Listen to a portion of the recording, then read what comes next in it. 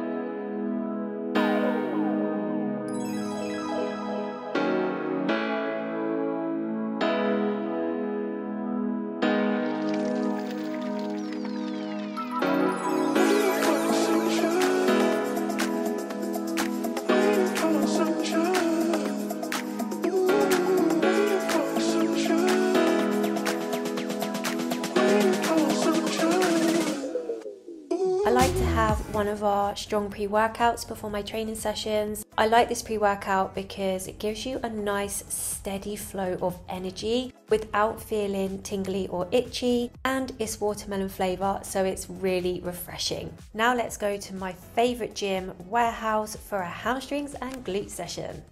So I prefer to do my warm-ups on the exercise that I'm going to be doing during the session. So I've just done 2 sets of 20 reps of RDLs on the barbell just to get those hamstrings nice and warm.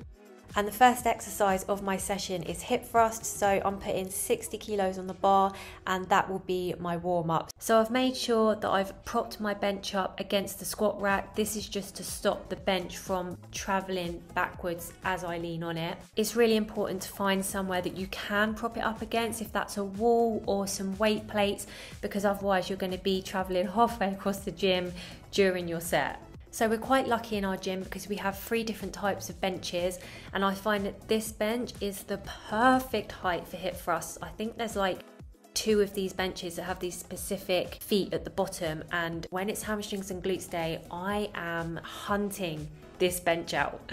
The other ones I find they're just a little bit too high, and it does get a bit uncomfortable to align the bottoms of my shoulder blades with the edge of the bench. So I'm just putting on our strong barbell hip thrust pad. This is really important to use because you really want to make sure you've got a lot of padding so it doesn't feel uncomfortable when you're thrusting up that weight. So I'll do around 20 reps, and what I like to do is mix it up between partial reps and full reps just to get the glute really fired up and warmed up for the session. So you want to make sure that you align the bottoms of your shoulder blades with the edge of the bench. You want to keep your shins vertical. You want to push through your heels and squeeze the glute for at least a second at the top of every rep. You can either keep your chin tucked like I'm doing, or some people I know do find it more beneficial if they come right back onto the bench so they end up looking at the ceiling. You just have to play around and really see what works for you. And then on the last rep, I like to hold it for a few seconds just to intensify it that little bit more. So I did 4 sets total, and my rep range was between 6 to 8. I'm keeping it fairly low because I really want to keep my strength up and increase the intensity with increasing my weight. So my sets were 100 kilos for 8 reps.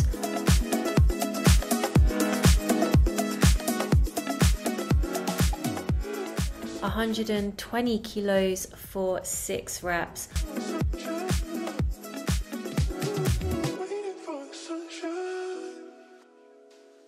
130 kilos for 6 reps.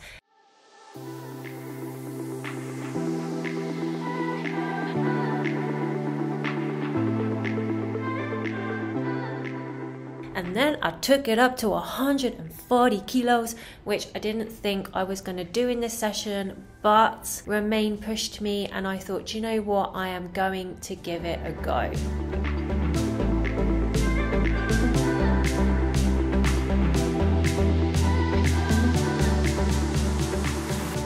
Okay, so before I'm going to lift like a really heavy weight, I always just need to sit here, catch my breath, just tell myself that I can do it, make myself believe in myself, and that's what I'm doing here.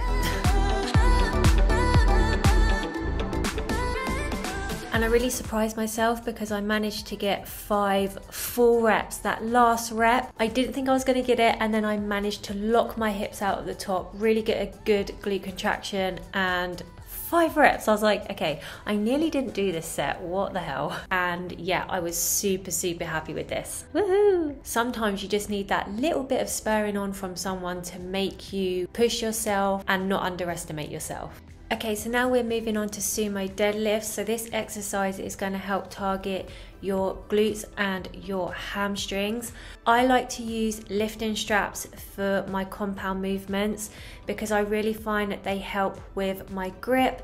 They help me lift heavier as well, and they also allow me to get those last few reps out when my grip wants to give way. There is nothing worse than knowing you can get those last few reps and your grip giving way and you having to put the bar down because you just cannot grip the bar anymore. I'll link these below in the description for you. So I personally prefer to do a little bit of mobility just before I get into my lift.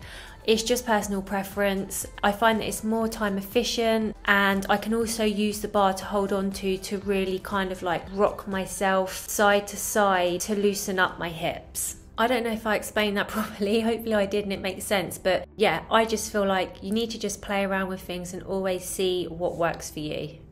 So I'm going to do 4 sets and my reps are going to be between 6 to 8 reps, and what I really want to achieve is to get back up to my PB, which is 85 kilos, but that's not going to be today. So with this one, you want to go as wide as your body allows you to comfortably. Then you want to turn your feet out just a little bit more than 45 degrees. Make sure the bar is either touching your shins or very close to your shins. Then hinge forward from your hips and grip the bar. Then you want to sit your hips right back and you're in more of an upright position in the sumo compared to the conventional. Make sure your back is flat and pull your shoulder blades down. Then take a big breath, keep everything tight and pull the bar by driving through your heels. Pull the hips in, squeeze the glutes at the top and then lower the weight.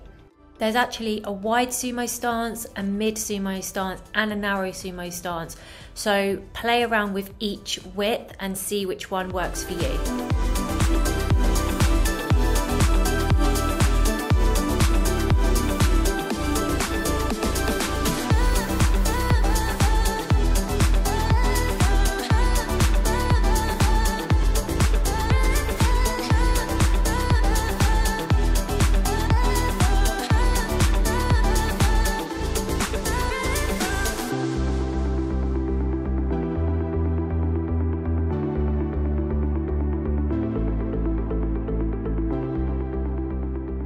So now on to reverse lunges, which is another great exercise to hit the glutes. And I did 3 sets of these, aiming between 6 to 8 reps.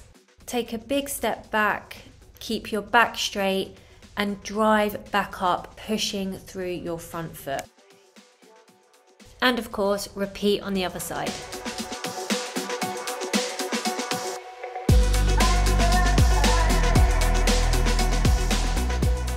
So now on to straight leg deadlifts. This is a great exercise to isolate the hamstrings. Admittedly, I do struggle with this one because my flexibility isn't the best. So I like to raise the bar up onto 2 plates because that just really helps me to know where my range of motion isn't compromised. Because what I don't want is my lower back rounding. But in an SDL, the bar has to come all the way down to the floor and touch the floor. So by raising the bar up a little bit, it just helps to keep my form on point.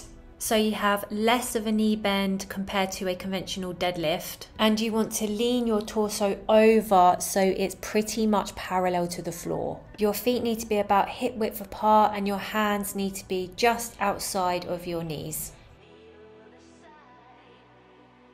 Okay, so now onto the lying hamstring curl. Obviously, everyone knows this is a great exercise to isolate the hamstrings. I always like to jump into the machine, do a little test rep on a fairly light weight just to see if the setup is okay for me before I dive in to my working set. And what I like to do with my lying hamstring curl is go until failure. So I put it on a fairly hard weight and I go until I can't go anymore.